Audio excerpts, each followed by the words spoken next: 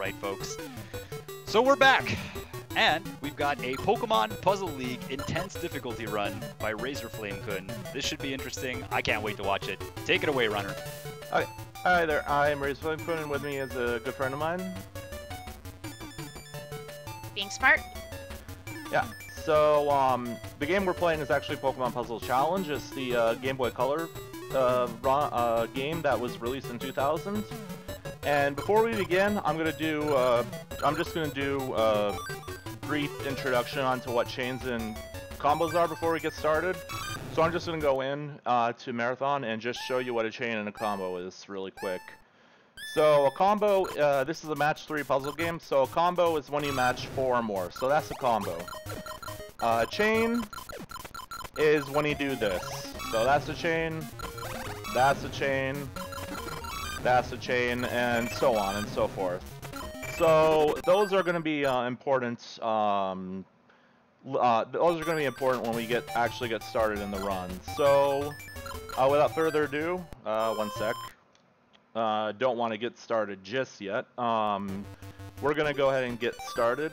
I Like Being Smart, or Nicole, is going to be doing most of the commentary, because this run requires a lot of concentration, so I'm going to go ahead and let her get started. I'm going to just count down really quick. We're going to get started in 3, 2, 1, go.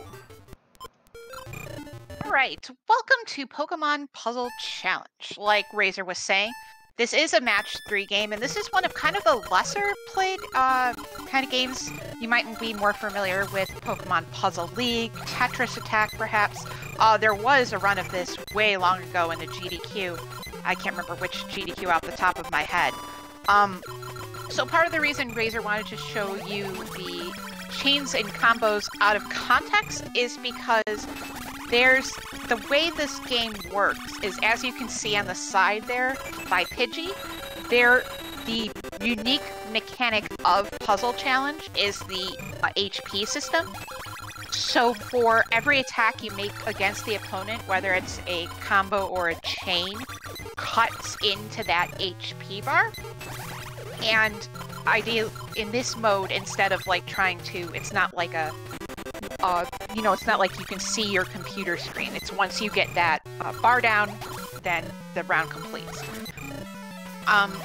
So kind of the two different parts of this is you have the first part where you're basically just trying to get the biggest chain you possibly can by pushing your blocks all the way to the top of the screen.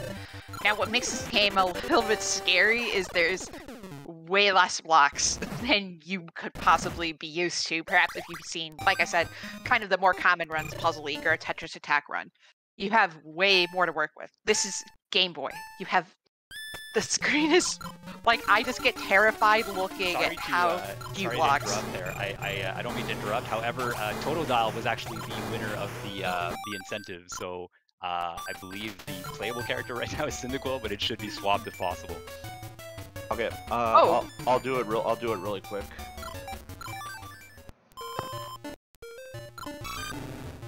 Sorry about that. No, don't worry at all, guys. Your job is just to go fast, and that is exactly what you've been doing. So don't worry at all.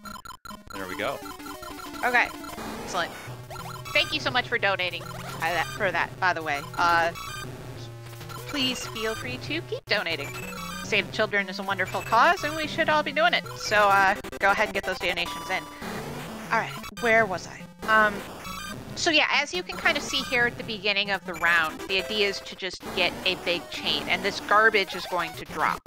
So it's fascinating because you can see kind of what garbage the computer wants to drop, but you're really not going to be paying attention to that horribly close, because you need to pay attention to making your chains and combos. Kind of another mechanic that you don't necessarily see in the game is something called the hidden power meter. So every opponent you face has a hidden power meter, which determines when the opponent is going to send garbage your way. It's different for every Pokemon. So in these earlier levels, like the amount of garbage sent and the like how quickly it gets sent is a lot slower.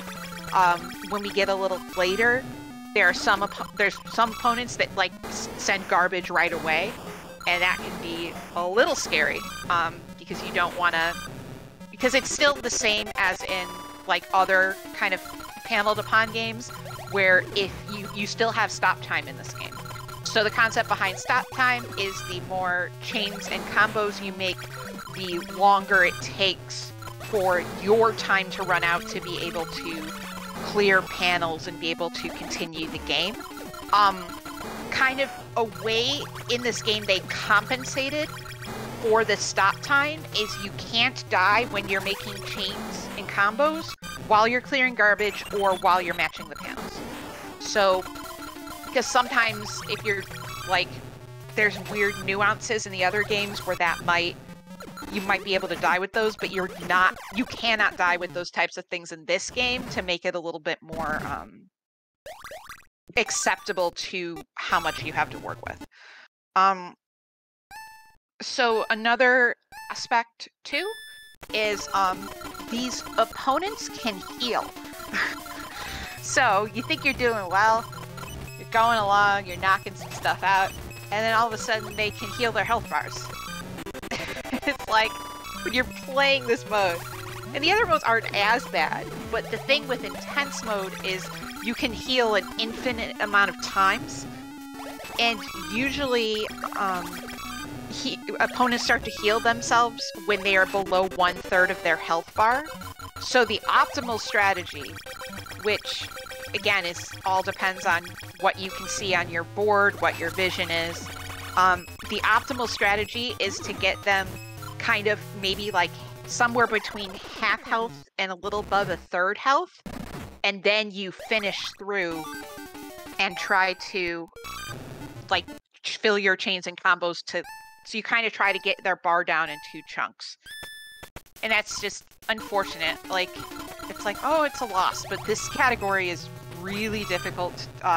Razor was telling me earlier, it's really difficult to do without using continues. Because the precision you need at the beginning of the round is so specific that you basically need an insanely long chain with combos, and then you need to let the garbage drop, and then you need another insanely long chain with more combos, and then you win. And to be able to do that 13 times in a row, because there's 13 stages in the game, is crazy. Like, just, if it looks hard, it's because it is hard. It's a very cool kind of paneled upon twist, I think, on the original. Do you have any donations or things you'd like to plug while we get back through Jigglypuff here, Crunchy? Let me just refresh really quick here. So no new donations at the moment. The last one was for Totodog, which we did get. Very nice, very nice. Good job, chat. But outside from that, we're still waiting on some. So hopefully we get some more before the end of this run, because we need to hit $4,600. Let's do it, chat. Yeah, absolutely. All right, so that was a lot cleaner. Yeah. There's one thing I do want to add. Yeah, sure. Knowing when to end your chains is extremely important, because gauging the amount of damage you do is extremely important in this difficulty, because if you're able to stop your attack early and kill, that's better because it gives them less time to heal. Yeah. That's right. Okay. Okay, this is going really well so far.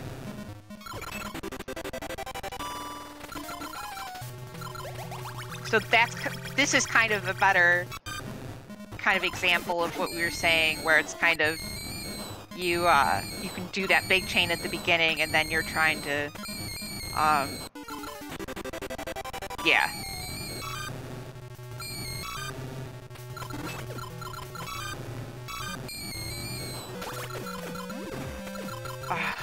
Jeez. And this is the scary part, where you get below that 1/3 health, where they might have to get a chance to heal. So you're kind of just crossing your fingers and hoping you get off enough damage. You know when they're about to heal when they don't do anything for a while. Oh, okay. Gotcha. Or they send a specific chain, but the specific chain is very unlikely to happen. Excellent. Nice stage. So what time are you looking at as like a good stage? Like a good time per stage? Top players are looking for like 30-second stages. I'm looking for, or 30-second to a minute stages. I'm looking for a minute to a minute and a half. Yeah, that sounds about right.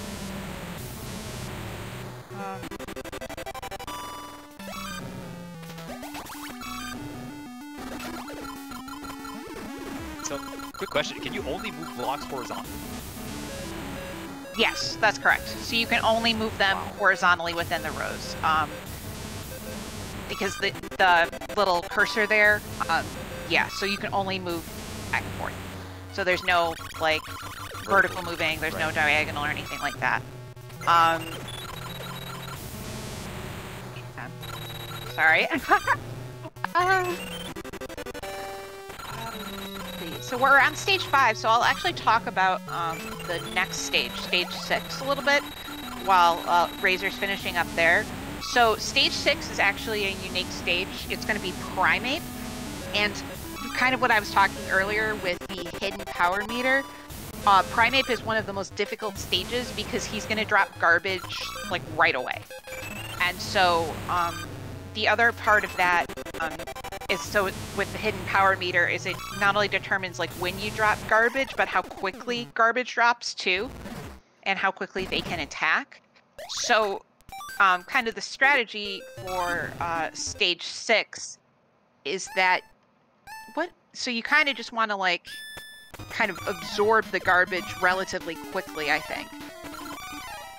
Well, it takes them a little bit to get going, but once they get going, it's fine.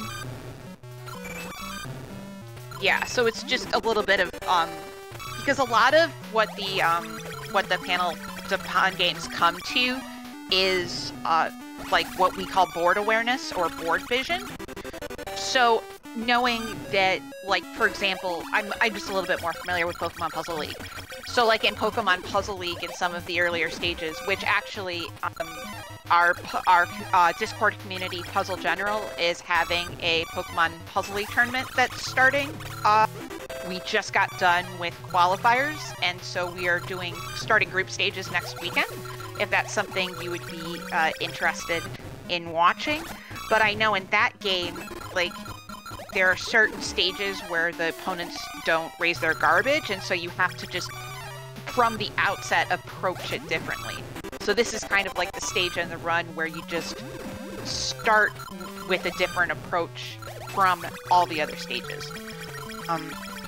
Because you want it, and it's one of those, I think it's like kind of cool too, that they, these games have those kind of mechanics, because if you're just playing it and you don't know, like, that's a thing, then it's like, God, why is this stage always the frustrating stage?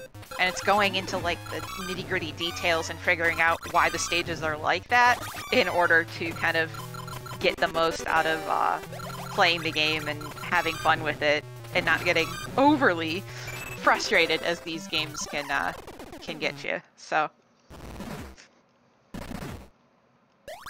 things are going well. Okay, cool. Yeah, so like I said, there's 13 stages, so we're about halfway through.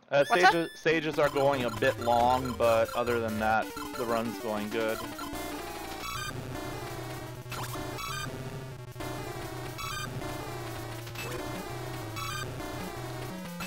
Sometimes I just get caught up with, it's so funny.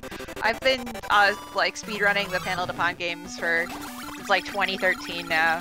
And there are just times where I just watch and I'm just like, oh man, I remember how much I enjoy playing and watching and all that good stuff. So I'm just surprised by how fast this is moving. Like I've never played these games myself, but it seems really high paced. Oh yeah, it's incredibly high-paced, and it's a lot of quick decision-making that you need, because sometimes sometimes there's a lot, and it's kind of cool when you watch like the top-level runners play. Just like you can see like with different people that they make different decisions and how it affects the efficiency of those decisions. And like we all have our own kind of different playing style a little bit. Oh, that was pretty. That was pretty. But yeah, you can make a lot of different options, but it's about the options that make the most sense with the game. So for Pokemon Puzzle Challenge, the options that make a little bit more sense are not necessarily finding as many combos within the chain, because you want that chain to get bigger, right? So having like kind of in the I keep bringing it back to Puzzle League, but in Puzzle League you kind of want groups of smaller chains kind of to stack. But here you want to make sure the chain extends, so you're not going to get as many of those 4 or 5 combos in order to make sure you're getting a bigger chain, because the length of the chain does more damage to the health bar than mixing in all the combos. So it's a matter of being able to have the ability to see 2, 3, 4 chains ahead that you want to make in order to get that bigger damage to cut in, to then build upon the garbage, to then use the garbage to build the bigger chain, and then finish the round quicker. And so, is there? I'm guessing there's like some level of RNG involved as well, right? Because you don't really, you don't get to pick this game. This game has a lot of RNG, but it has a lot less than the other games do. This is it. Yeah. Yeah, that's a good point. Yeah, it does have a lot of RNG, because it's not like the starting boards. The starting boards are all RNG, right? It's not. Yep. And like what drops from the garbage is all RNG. Yep. And but kind of. Garbage play is extremely important in this game, because in this difficulty especially.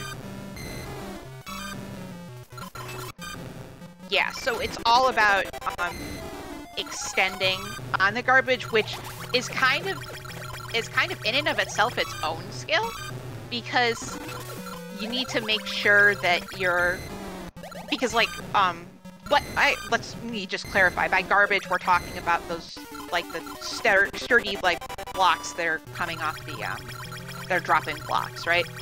And so trying to chain off of garbage to continue exploding the garbage to make the chain bigger in and of itself is kind of its own skill. Because what you don't want to happen is you don't want to run out of blocks. So sometimes if you get a little greedy trying to chain off of garbage, you run out of blocks, and then in intense mode where you have these computers who can refill their health bars whenever they want, and then you run too low on blocks and you can't get things going, that's how these long rounds kind of end up happening. You get kind of in this loop of you can't chain, and then the health refills, and then you're trying to chain, and then etc, etc. So it's a lot about trying to execute the strategy right away of the big chain sending, longer chain send. But because there's so much RNG, it's a little bit more difficult. Yeah, so up next is a stage I like to call this is the Pokemon with the worst sound in video game history. Just you'll know why when you hear it.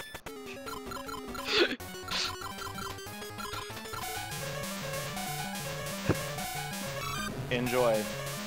Yeah, that's stickies. Is that what we're calling it now? No, I don't think I don't know what we call it. I just. That's what a lot of people call this Pokemon. It's really bad, and you're gonna hear it a lot, because they send a lot of garbage in this difficulty. But now we're in the Elite Four, and this is where stuff really starts to ramp up. And this is where some of the hardest stages are in the game. The hardest stage being Hitmon Top, which is going to be in a couple stages. That's actually the hardest. It's the equalizer. He can do a lot of mean stuff. There's a shock block there. Yeah. So a shock block in the normal games is usually represented by exclamation point panels, but here you can't necessarily always see that. So what a shock block does is it separates what you can clear in the garbage. So as you could see, it's like was a gray block. So when you clear the garbage, it clear everything below that, and then the shock block, and then all the garbage above it. So it's kind of, particularly in PvP play, it's a good way to, because when you do like PvP for like Tetris Attack and like, you know, back in the GDQ days when you do like PvP live, that's shock block is a good way to kind of separate the garbage to be able to take longer to clear it, so you can stack more. But basically, it's just a way to just make life more annoying. Really, is all it is. So, yeah. God, this layering is beautiful. I'll just butt in real quick here, guys. We have gotten a couple of donations now. Oh, excellent. Go ahead, yeah. So we've officially hit $4,600. That's huge, first of all. I also get to keep my job. Shout out to CJ. So we've got $10 here from CC Neverender. Thank you very much, CC. So he says it's time to kill those animals because the kill or save the animals donation incentive is now up. And then Clock, it says Clock guessed. I can't read the full thing if the name was too long, so I'm guessing Clock guessed right. But he donated $20 saying 4.6K, and then I Can't Count hit us with a $17 donation saying laugh my ass off. Thank you very much, everybody. Excellent. Thank you so much for your donations. We really appreciate it, and we certainly hope you are enjoying the run and enjoying the marathon, and keep it up. That's great. Yeah, so these later stages, so Razor, real quick, if you wouldn't mind answering, reset strats aren't really a thing in this game, right? They are in earlier difficulties, not in this difficulty. Okay. It's more just because of like the kind of health bar loop you can get in, or like cycle you can get into, right? No, it's more because you don't want to reset these stages because you're already really far in and you don't want to reset them. Okay. Because in some of the other games, we have something called reset strats, where if the stage is taking too long and you think you can start better, you just reset to the beginning of the stage. Yeah, not the only reset strats that are in this game are on easy, and that is to get to the next stage quicker. Ah, okay. So yeah, if you're just thinking, let's just give it another try. No, this game is not the game you want to do it in. There are other games in the series where that's good, but this is not the game. Because let's say you get, into this kind of long loop of trying to get the health resets, right? And then you reset, and then you don't get a good starting chain. Then you've basically just thrown everything out the window. So you kind of just have to play with the cards you're dealt, which makes it even harder and makes it, to me, even more impressive that people can play through this as quickly as they can. I don't have a little bit of experience playing this game. I can't stream it necessarily. I mean, I do own it, and I have played it, and I have raced it against, all the race guys before. So, but Razor is making it look a lot easier. I'm sure I'm like, oh yeah, I could do this, and then I'd pick this up and be like, oh yeah, no. So you're doing a great job. Thank you. Because I'm remembering how hard this game is now that I'm watching it again. And that's kind of why paying attention not only to like what you are doing for chaining, but also the mechanics of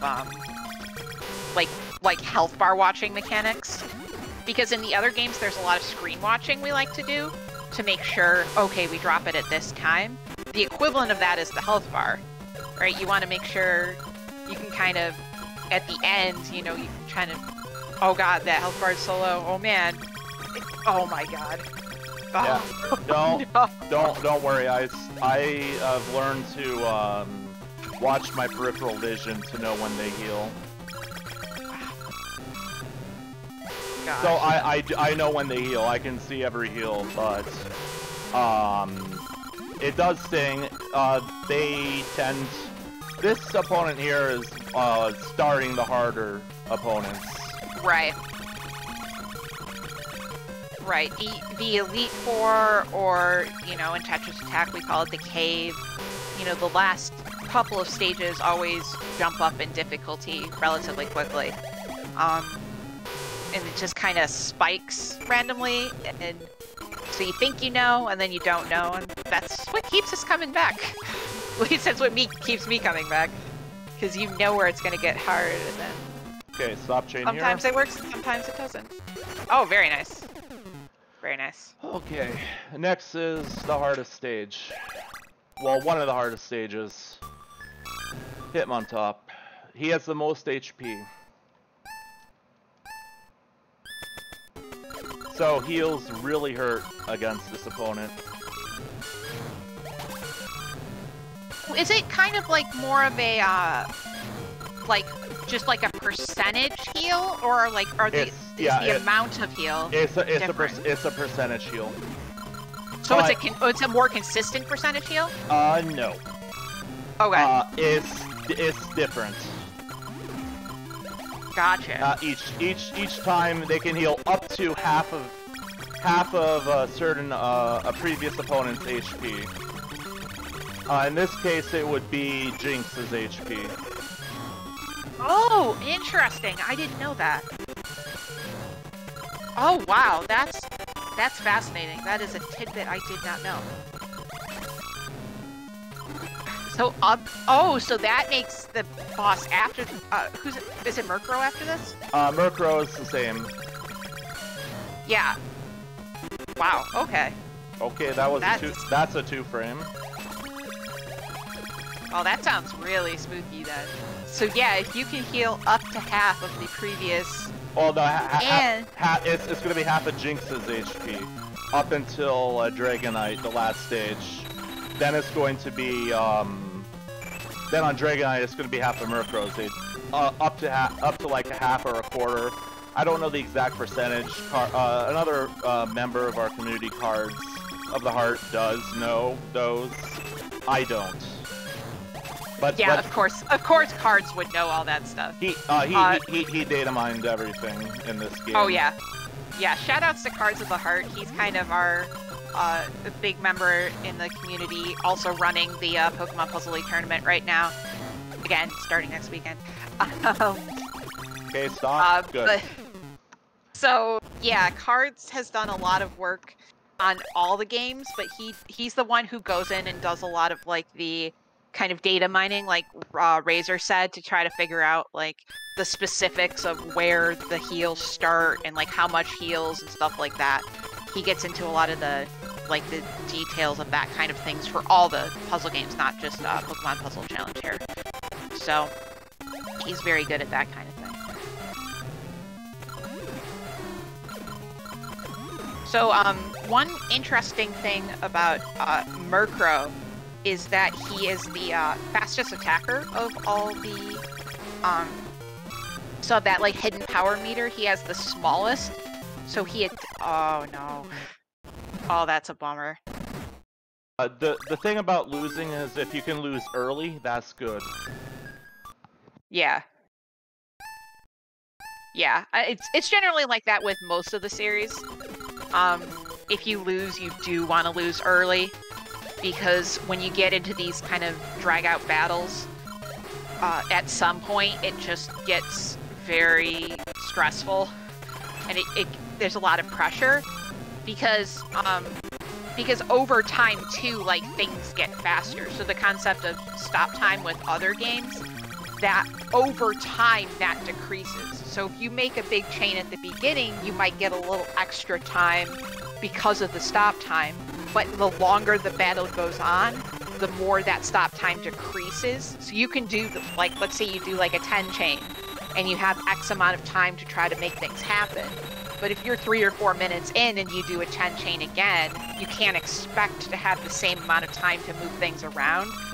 So not only are things getting more difficult, particularly in Puzzle Challenge where you have a smaller playing field to begin with, but as the battle goes on, you actually have less time to be able to make things happen.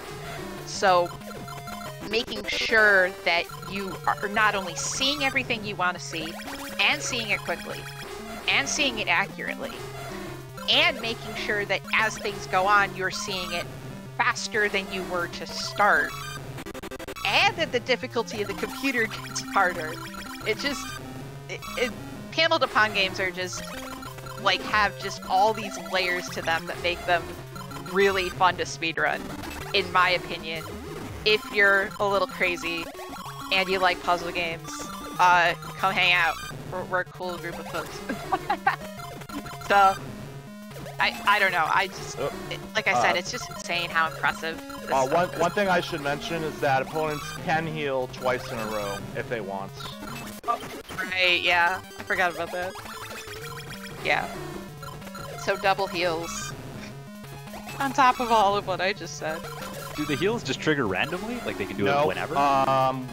No, they have to be below a certain HP threshold. Murkrow is below that threshold right now. Holy crap, okay, cool. That was another 2-frame. Whenever I say 2-frame, it's when I have panels against the wall or against another panel. Like, that's a 2-frame right there. So like 2 frames to switch it? Yep, 2 frames to switch it to get an extra combo. Yeah, right. An extra chain, I should say. Yeah, so that's kind of one of the ways, you're totally right. That it's something I don't think about because I don't use it a lot necessarily, but it is one of the ways to be able to extend your combos and chains and be able to kind of squeeze out more points in the smaller playfield, is that if you switch right at the end, you can either get like an additional combo or additional chain that you might not be able to get. And the best time to do that is while you're exploding garbage, because when you're exploding garbage, you know you're going to be getting more blocks and you're getting some type of additional punishment against the HP bar. So it's kind of one of those mechanics that's used a lot more in this game than maybe other games in the series. Yeah, because you need to. Yeah, one thing you want to make sure you don't do is do chains too quickly, because if you do them too quickly, you sometimes lose damage because it won't count the chain, that length of the chain for some reason. It's one of the quirks of this game. Yeah, so there is such a thing as being too fast. And then there's also the zombie HP glitch, which does happen sometimes, where you reduce your opponent to 0 HP and then they still are alive at the end of it. Oh gosh. It's not that common. It does happen, but not common enough for it to really matter. I have had it in runs before, though. Yeah, there's a similar concept in like Puzzle League called we have our own ISG Puzzle League, Infinite Scroll Glitch, where basically if you switch the blocks in a certain way with like overlapping with garbage, the screen just keeps scrolling and doesn't stop. So we like to say we have our own ISG, if you know it from the Zelda series. So yeah, there's some quirky little glitches that can pop up, that ideally you don't want to pop up because it always happens when things are going well, usually. Or things are just going awful and it's like, yep, that again. Neat. Alright. Alright, we are coming up on the last stage. thank you so much, everyone, for watching. Thanks to Razor for having me on commentary. Hopefully, I've been doing a decent job here explaining. Just really quick, timing is going to be when the cursor disappears on this stage.